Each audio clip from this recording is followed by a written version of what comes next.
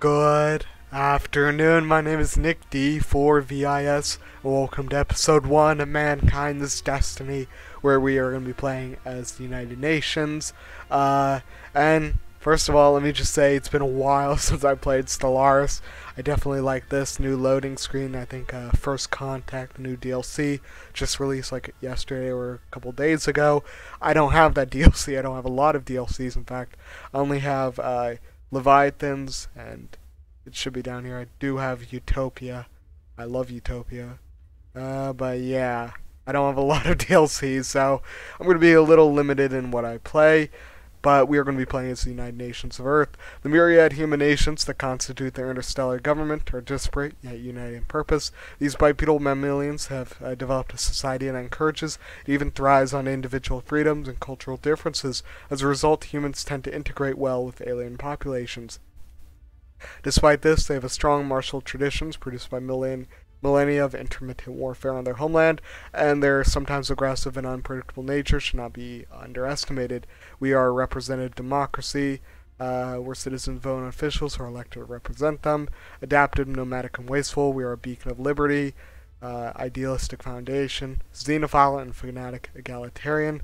So we are going to go huge, elliptical, no advanced AI starts. Let's bump it up to 30 AI empires.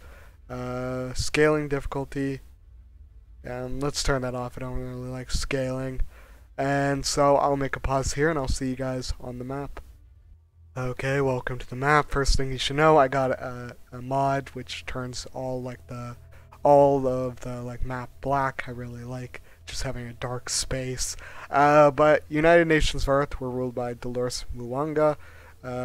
Much has happened since modern humans first emerged in Africa some 200,000 years ago. Our kind spread rapidly across most of the globe, and soon the first civilizations took form. Scientific progress has been swift, though not without cost. Wars claimed millions of lives even before the atom was tamed, and the turmoil of the 21st century saw the mandate of the United Nations gradually expand in an effort to create stability. By the early 22nd century, the supernatural organization has become a de facto world government. Though some still resent the power wielded by the UN, as evidenced during the Mauritanian police action of '88. If you can deny the technological breakthroughs that have come out of its sponsored research programs, with the recent completion of the first true starships, mankind is about to embark on a new era of space exploration. Now let's begin. First things first, let's look at the galaxy. Our solar system. This is the galaxy. So, yeah, very, very huge. And we start in the Sol system. And you can see even Alpha Centauri is here. Alpha Centauri. But we have, first of all, we got Mercury, which is a molten world. Then we got Earth right here. This is, I think, Venus. I'm trying to brush up on my my solar system knowledge. We got Mars. Let's see, then we got Saturn. Where's Jupiter? That's Neptune. where the fuck? There we go, Jupiter. And we already have a station around Europa. But let's look at Earth. You can see, first of all, let's see, let me check there's definitely a way to check features. Here we go. So we got sprawling slums, the Great Pacific Garbage Patch, industrial wasteland, Scandinavian reclamation sector, eliminate all but the most stubborn pockets of radiation. So Scandinavia got nuked. Saharan irrigation project, Mesopotamian urban corridor, Boswash metropolitan axis, Pearl River agglomerate. Let me read these little descriptions. The Boswash riots traumatized an entire generation, led to sweeping legal reforms. Never forget. Pearl River agglomerate, the first region on Earth to be officially designated a megacity. Several of their developing urban regions will eventually adopt their own version of the Golden Delta's successful anti-pollution policies.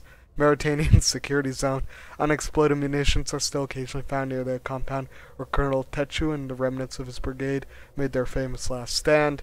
Great Albertan crater. when 711494 Satis approached Earth and triggered the Great Panic of 72. Everyone thought this was it. The big one had finally arrived. Fortunately, it wasn't big enough to cause an extinction event. Unfortunately, it wiped out much of Alberta. Rest in peace, Alberta. Probably one of the regions of Canada. And first of all, let's also get our research. Let's do nanomechanics, biodiversity studies, and quantum theory. I always like to get the research done first. And let's get our science ship. We're gonna explore Alpha Centauri. We're gonna build another science ship. Wait, automatic start. Okay, yeah, that's good. I remember when you had to research that. So, but let's get our shipyard, new science ship. We have our first fleet. We have only 163 ships. Let's recruit an admiral. Unyielding. Resilient.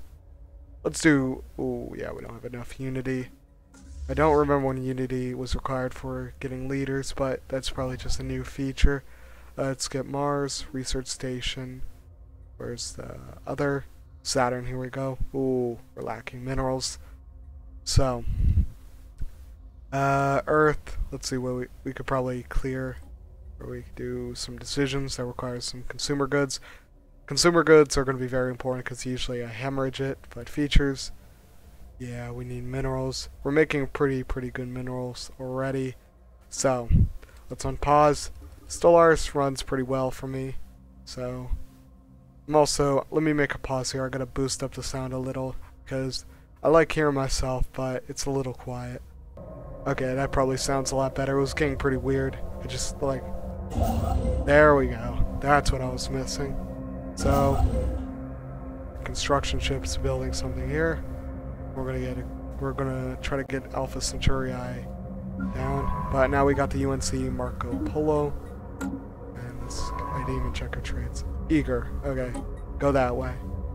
We're just gonna try to consolidate here. I don't know if we should play tall or not. But let's get rid of the Pacific garbage patch. Construction complete. And research station. Build mining stations. And the discovery of alien life. Let me be a little dramatic. The UNC Kelvin has made a startling find on Alpha Centauri I-3. The planet is teeming with alien life. For the first time in history, we've encountered life forms that did not originate on Earth. This amazing discovery has silenced those who believed we were alone in the universe. Although none of the alien creatures found on Alpha Centauri I-3 are sapient, it is likely only a matter of time before we encounter beings that are. We may not be alone out here. So let's see Alpha Centauri. It's obviously going to be a continental world, and I think we found life on it. So we're going to prep our income just to make a colony ship real quick. And simple forms of life, the United Nations Earth is abuzz with news of alien organisms discovered some time ago. These little evolutionary marvels kindle in the human people a renewed hope of first contact with intelligent beings. Intriguing. But first contact protocols. Let's see. Our recent encounter with alien life forms has reignited, made suddenly more urgent the old debate on how we should approach contacting any potentially intelligent alien civilizations we may meet. While some advocate focusing on establishing friendly relations as quickly as possible by contacting them with a message of peace, others advise caution, pointing that we cannot know whether alien minds bear ill intent towards us. It would be unwise to let them know too much about it before it's necessary. So, contact neutral entities. Other nations will find it harder to establish communications with us. Negative first contact events are less likely to happen to us. 15 more influence. I think let's be cautious. The galaxy is a dangerous place. Let's get our mining stations up. Let's build. I was going to say more construction ships. We're a little short in alloy, so let's get some. Blocker cleared. Yeah, that's garbage patch done with. Let's see. I want to get some alloys. Production. I don't know what the. It's probably alloy foundries. There we go. So let's get our minerals up, and then we'll make some alloys. Alloys are going to be very important. We're going to try to do as much as possible. But anomaly. Press the structure's litter small area on the surface to Dahlberg 3, practically begging for some archaeological work, so let's research it. It's going to be, let me see, Dahlberg 3, a barren world. Let's see what the anomaly is. That's cool. I remember they overhauled the anomaly system, so it has really been a while though. Let's build a Corvette. I know I said I was going to build a construction ship, but might as well get started. And traditions. Let's see. Diplomacy, adaptability. Ooh, let's see. Diplomacy, discovery, domination, expansion. I always go expansion, so let's go that. Let's see. So psionics, synthetics, supremacy, cybernetics. Oh, that's new. Metabolic research. I think that genetics. Wow, they had some cool stuff, but let's go expansion. I think I like to play wide, just spread human domination, and we might you might say we're egalitarian. No, we're not. We're gonna be a little imperialist. Alpha Centauri routine. Peculiar orbit around its red dwarf star renders the planet tidally locked and potentially worthy of further investigation. Let's research that. Empire capital. Let's get ready to get some alloy foundries. We're gonna try to set up. I like to have sort of core worlds where it's like forge worlds, consumer good worlds, bureaucrat worlds. Just have it delegated like that. So I'm gonna just try to play wide as much as possible, consolidate our worlds, delegate it, and subjugate aliens, because we are playing the United Nations, and let's just say aliens, they're not human. We're first-class citizens. They're most going to be second-class citizens. That's just how the galaxy works. Humans on top. We know now without a doubt that a thriving biosphere is not something unique to Earth. Both the scientific community and the public at large are eager to learn more about the various forms of alien life found throughout the galaxy. Efforts to catalog the life forms we encounter are already underway, but our xenobiologists have urged us to focus on our planetary survey efforts on habitable life-bearing worlds. A commendable initiative. Situation log updated. So let's see our situation log. So, habitable world. So we just got to survey 8 habitable worlds, and that will give a major boost. And Shenado, what you're doing? Get over here. We're going to build a starbase soon, just so we can get our colonization up. And we're about to get some alloy foundries. We also have 0 crime, but Proxima Centauri B. For as long as we humans have been able to look to the stars for new homes, Proxima Centauri B has been a naive dream, a place we could look to with optimism, new home. Sadly, as our telescopes got better, we realized that the planet would probably be tidally locked, frozen hellscape, a theory which we have confirmed today. There's hope, however, as well as all the building blocks in this very habitable planet. It might just need a slight push. Another exoplanet added to our growing list. Modifier added. So that's cool. That means, hold up. That means we could terraform this. It's a terraforming candidate, so once we get terraforming, which is going to be a while, we're going to be able to terraform this. And so, let's see. Starbase influence costs, new pops. Ooh, yeah, let's do reach for the stars. And we should be surveying the system soon. But abandoned amusement park. The structures in Dahlberg 3 are not as old as we first believed. It seems to be a playground or amusement park of some sort. Science officer Dina Di Alessandro notes that many of the contraptions are highly complex creations, that we learn much from that, and to the builder's alien eyes, this may have been just a cutting-edge sensor array, or even a gigantic art installation. Regardless, to us humans, it mostly looks like a place where you would take your young and let them amuse themselves. Intriguing. And then I always like to do anomalies like that, because that just gave a boost to our research. Let's see, technology. Only 21 months, respectively, but remnants. Human xenologists are practically falling over themselves to publish their takes on the recent findings of alien life. This fevered storm in the scientific communities has had some negative, yet temporary impacts on pursuits in other fields. Remarkable. I don't think that said remarkable, but I don't really know. But we're going to move here. And look at that. Look at that. Those are 2 suns. G-star. Often enjoy optimal conditions for the development of life. Meaning that worlds inhabiting a case-type star have a longer than average window to evolve life. That's pretty cool. And Alpha Centauri has been fully surveyed, so let's build this.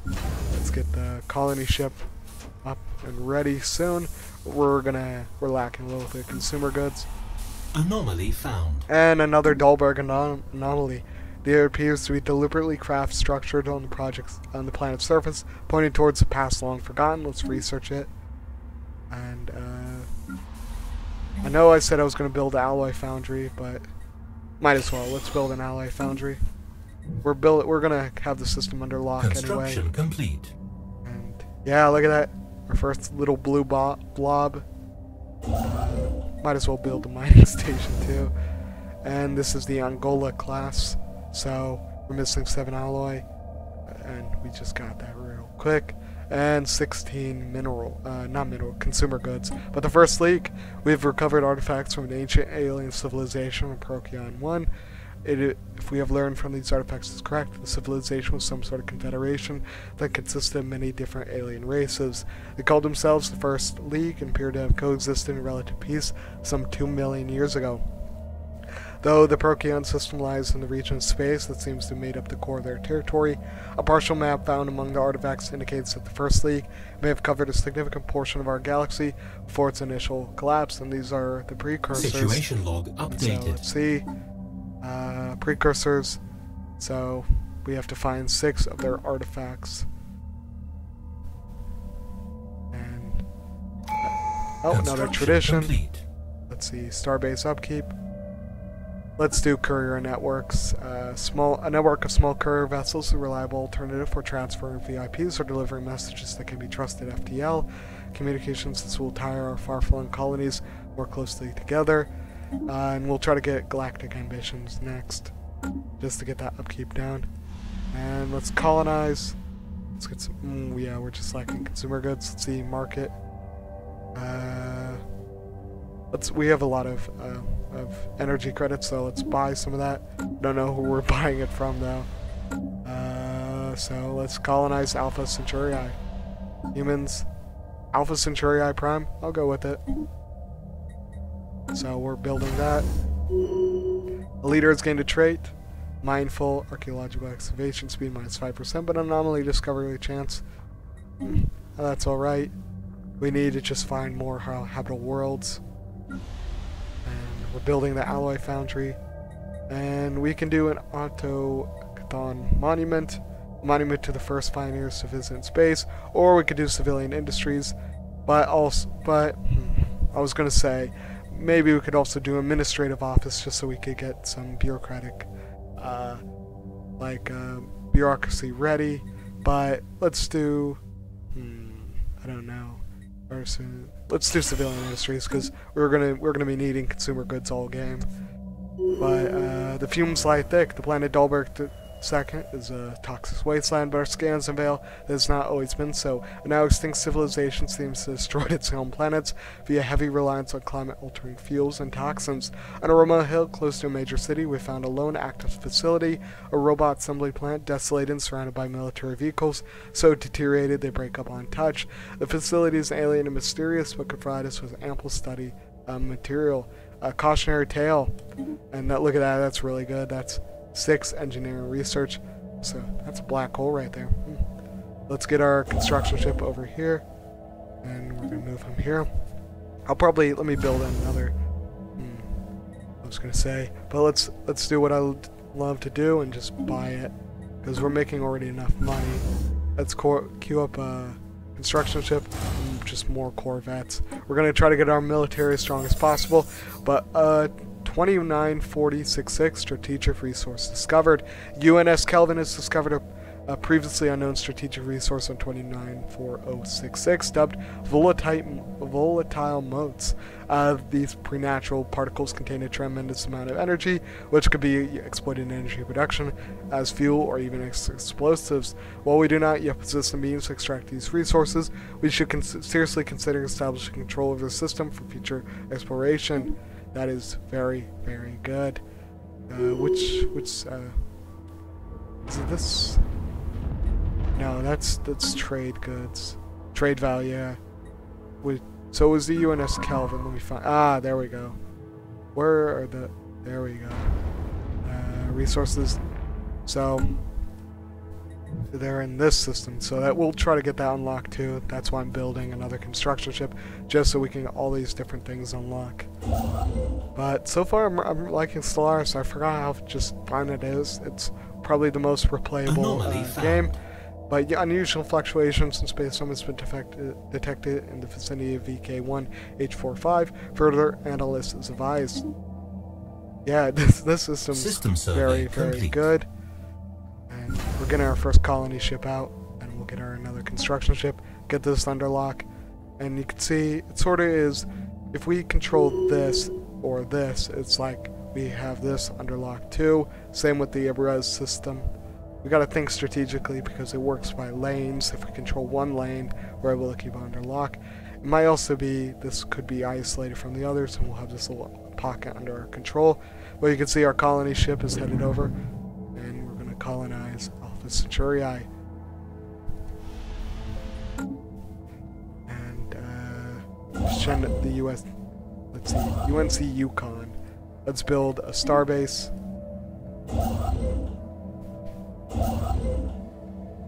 Colonization and the first progress. human colony. Our colony ship has gently touched down at the mouth of a large river delta, one of the several continents that can be found on Alpha Centauri Prime. This temperate forested region will serve as the ideal first landing site. The ship has been permanently converted into the administrative headquarters of the new settlement, and its reactor core is the process being removed, so it may serve as the colony's temporary power source. Hundreds of small tents and prefab shelters are sprung up around the former starship's massive holes. Colonists begin to disembark in large numbers. The first human city on an alien world. A great day for the United Nations of Earth. So, Alpha Centauri, let's see what it's good at. Features, crystalline caverns, ore vine. Yeah, this is going to be a forge world, or a mineral world, because look at that.